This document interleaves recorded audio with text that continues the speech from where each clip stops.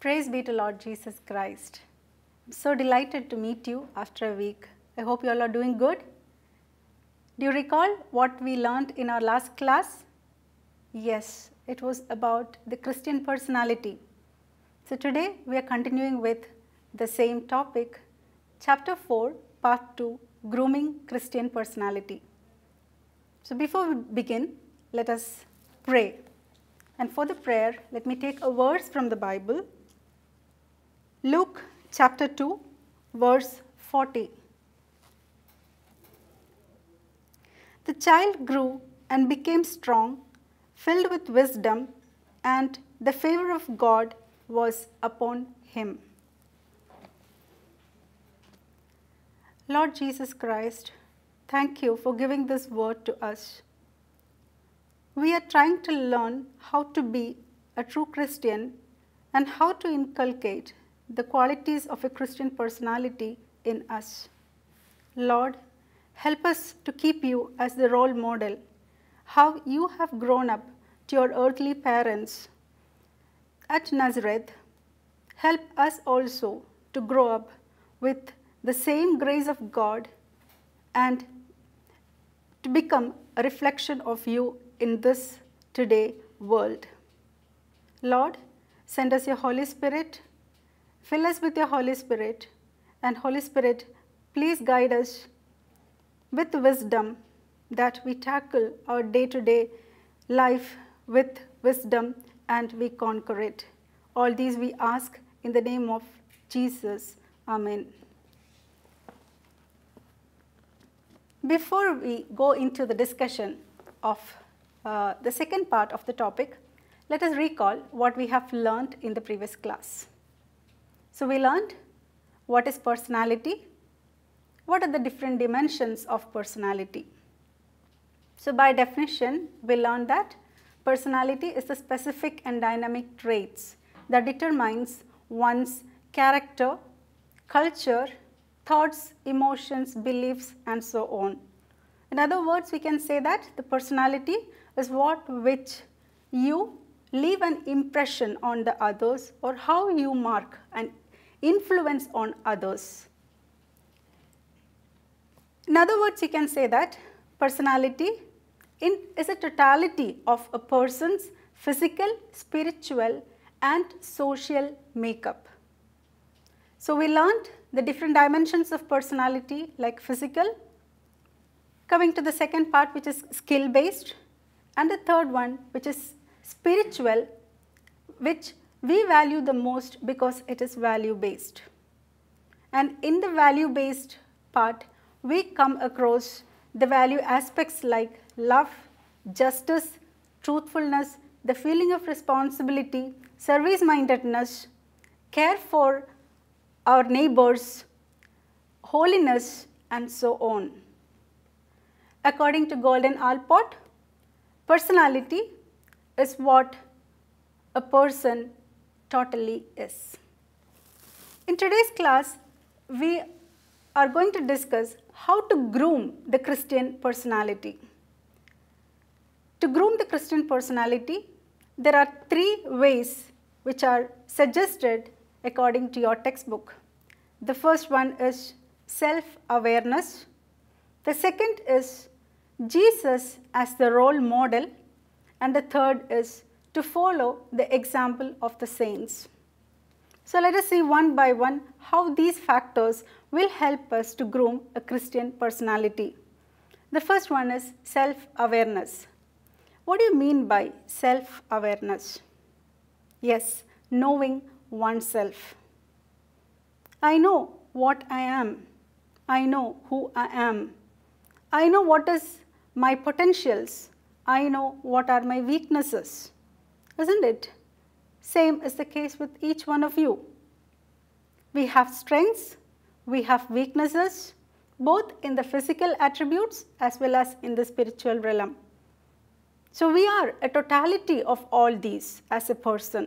So it is essential to have a clear understanding of one's aspects to understand where we stand and what is the area that we need to reform so that our personality grooms up to be a perfect one. In the case of developing a Christian personality, the awareness about the Christian conscience is one of the very important aspects.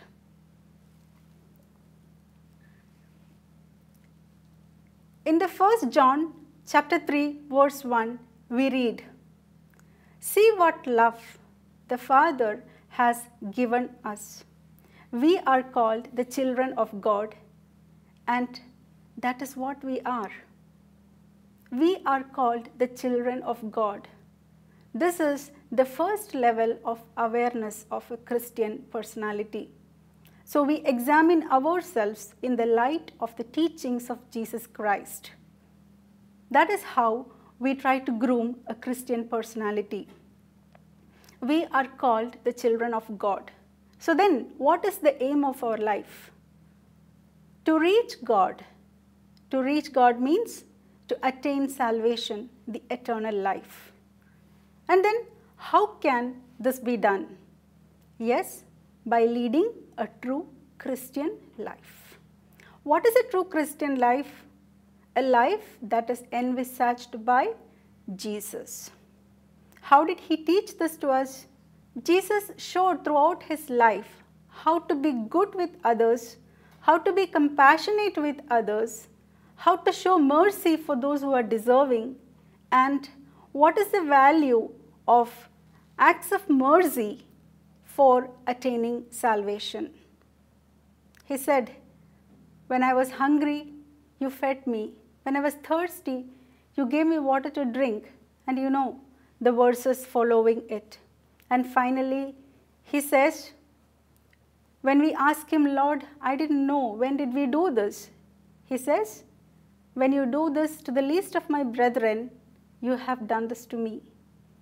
So this is what our Lord expects from us for the process of salvation, in order to attain salvation. In today's life, how can we learn or how can we practice this?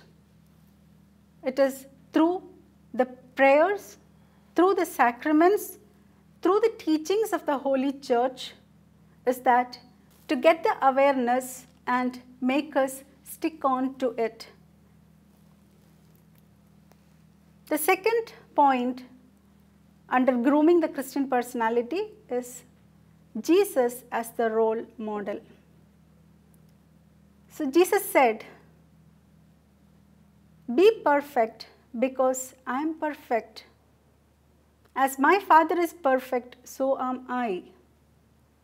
So these were the words of Jesus. So he expects to be perfect in the world to attain the life of salvation.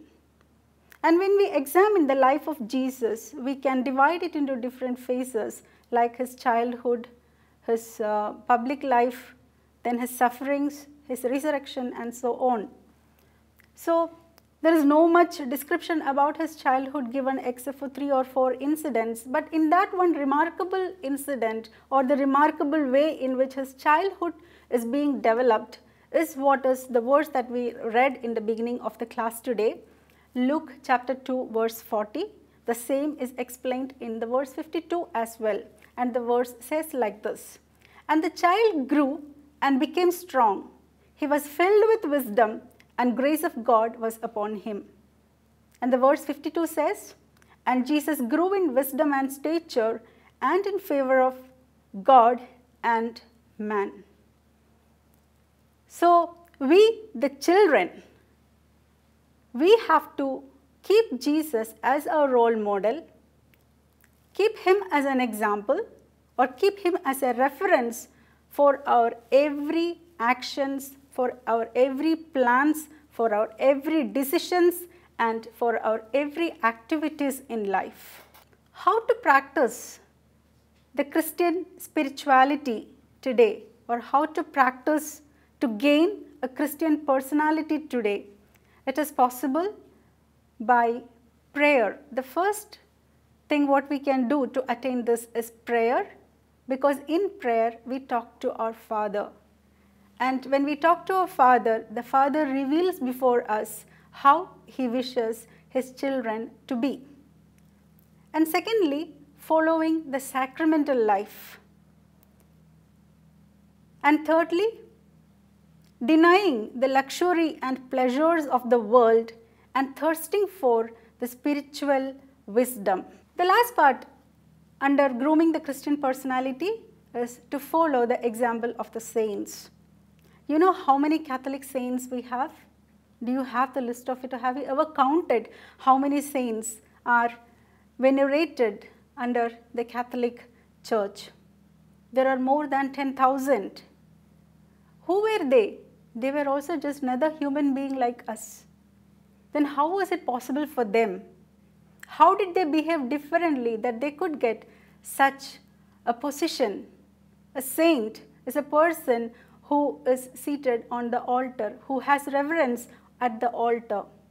So how they could rise the position to the altar?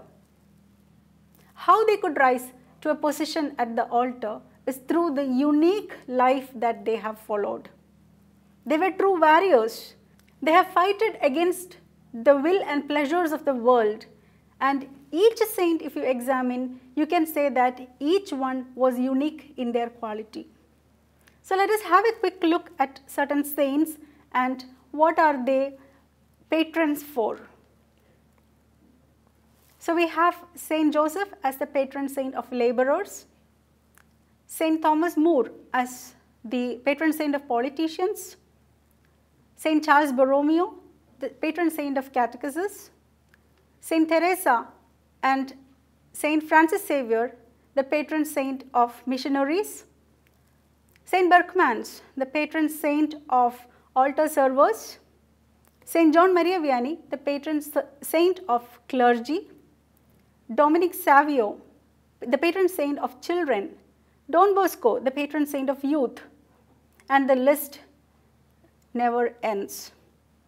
And now we know that recently there are two names which are being heard very often, and one is the Carlo Acutis, a 15-year-old boy who is now beatified as a servant of God.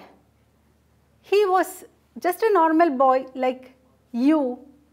How could he attain this? Because he did a heroic life and a life which is different from others for the love of his Christ. Similarly, Sister Rani Maria, she was stabbed 54 times by a man called Samandar Singh, and still she said to her last breath that, Jesus, I love you. And these are the examples of the people that we could follow to groom our personality that would reflect the real Christian meaning. We discussed in today's class what are the ways in which we can groom Christian personality. The first one is to have the self-awareness.